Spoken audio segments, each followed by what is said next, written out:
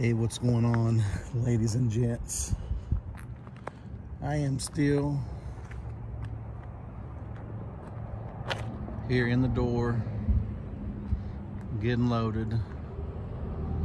3 hours later from my Facebook post, and just to be completely honest with you, I walked in and asked them what the wait was, because they had originally put me in a door and they told me to move out of the door because they had some other trucks coming in there and my load was not ready yet. Okay, that happens sometimes. But after 3 hours sitting there, I walked back in the office and asked what the issue was, and the issue appeared to be that the machine was broke down. That I'm only carrying back some, basically some cardboard that was kind of pre-cut and stuff for a certain facility. I'm not sure exactly what it is. I've never been there, but they told me the machine was down, and I probably would not get loaded today.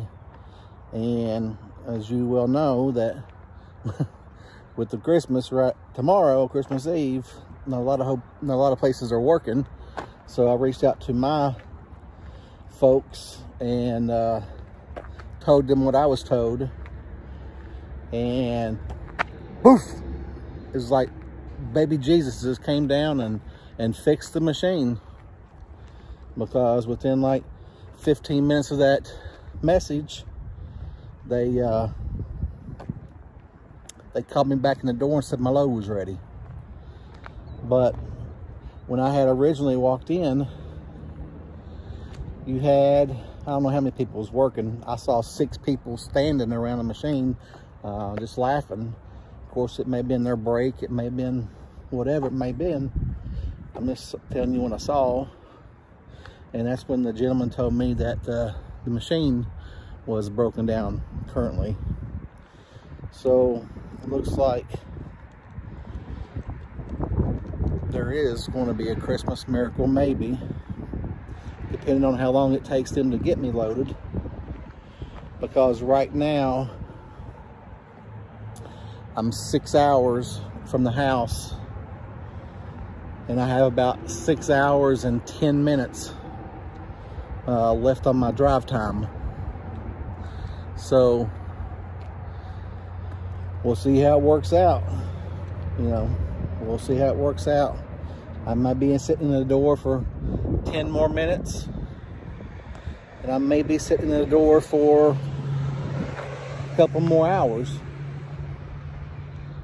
I will get attention pay for as long as I've sat here.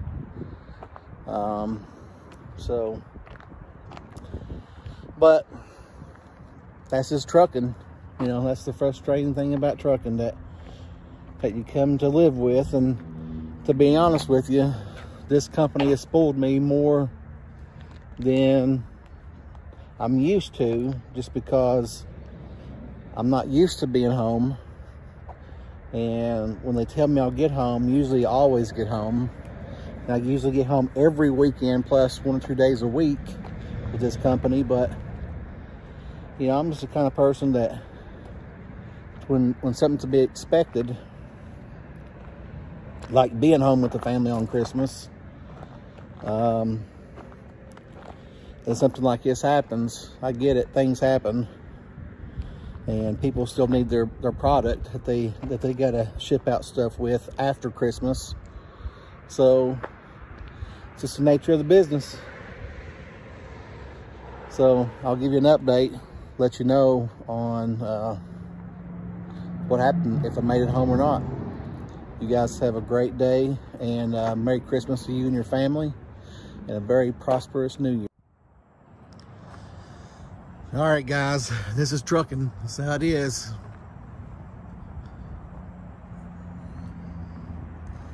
Shot the video earlier when I got in there.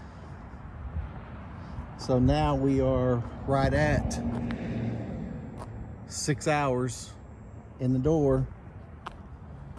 I feel like the old reefer days, hauling refrigerated stuff. That was very, very common for you to be in the door for, you know, 4 to 6 hours. But, yeah, this kind of caught me off guard, especially trying to get home for Christmas.